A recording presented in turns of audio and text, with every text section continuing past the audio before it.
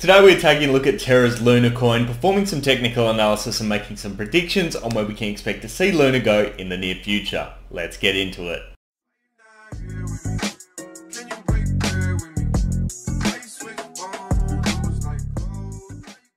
Welcome back into the Luna chart, guys. If you're looking to buy Luna or want some free Bitcoin, there are a couple of links down in the description of today's video. But as we know, since we last took a look at Luna, it has been a market crash across crypto. And of course, Luna has not been unaffected by this overall crash. Whilst in the outset, they were doing pretty well compared to the likes of Bitcoin and Ethereum. Unfortunately, they could not withstand the wrath of the entire market absolutely dropping. So of course, we have now dropped down to a value of $51 and 56 cents at this point in time, I believe, and we hit a low on the 31st of January, and that low was $43.49. So it looks like we have been saved right now by our 200-day moving average, which is acting as a key point of support for us.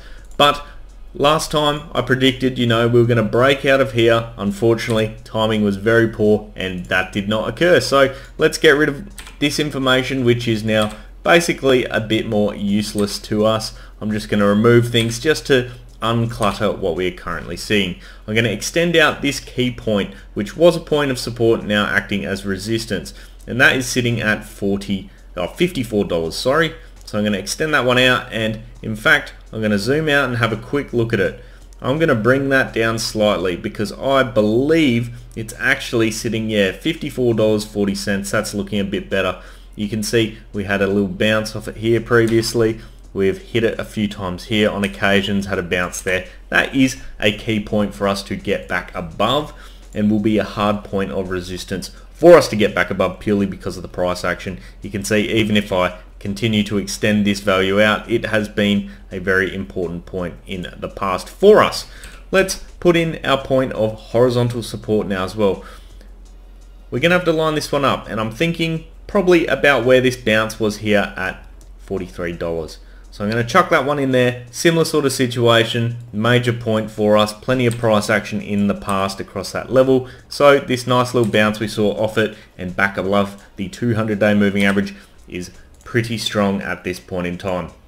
Now, unfortunately, the pattern that we do see prevailing at the moment is a flag pattern that is reversed, an inverse flag. So as you can see, the flag is forming in this sort of a manner back up towards this point with the flag. Typically what this means is we're going to see, the price has gone down here, it's going to consolidate up this way, but then it's unfortunately going to break downwards.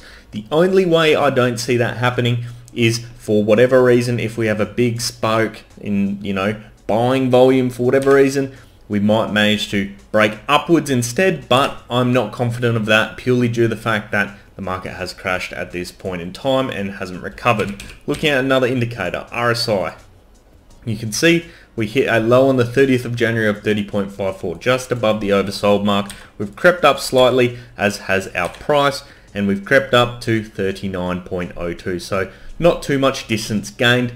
But of course there hasn't been too much volume that has been going through at the moment, so I'm not surprised on that front at all. RSI gives us plenty of room to move upwards, but also is allowing us to continue in a downwards direction as well. MACD, let's have a quick look at this one now.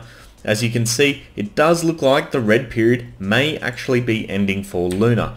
Look out for this 12-day EMA crossing above the 26-day EMA. We don't want to see anything like this, where it was a pretty pathetic cross, and unfortunately we dumped straight downwards. As you can see here, the fail, everyone got a bit nervous and it bailed, but hopefully this time we saw something a bit more significant occurring. So you can see here we had a decent cross, and then bang, the price obviously goes up with it. So keep an eye on this one because it could be an indicator for us to have a bit of a reversal, and if it does occur when we get to this tip over here and the buying volume does come in, we'll break out, and we'll break out in a big way, and we'll break out likely above the $62 mark, above our 20-day moving average. But if it's a shallow cross, then we will definitely break in a downwards direction, because basically, well, the MACD is reflecting the trend of the direction we're going. So all in all, things are looking, I suppose, a bit unsteady for Luna at this point in time.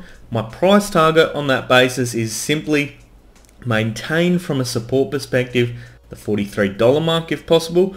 Even better, stay above our 200-day moving average at $46. But the ideal case scenario would be a breakout above 54 to go and test that 20-day moving average. Although I'm leaning more towards the fact that we're probably going to either trend downwards for a little bit or sideways as opposed to actually breaking in upwards direction. That wraps up today's analysis on Luna, guys. Let me know your thoughts down in the comments section below. Of course, if you did enjoy today's video as well, make sure you do leave a thumbs up and subscribe and turn on those bell notifications to keep up to date with the latest content. I'll leave it there for today, guys. I hope you have an awesome day. I'll see you next time. Cheers.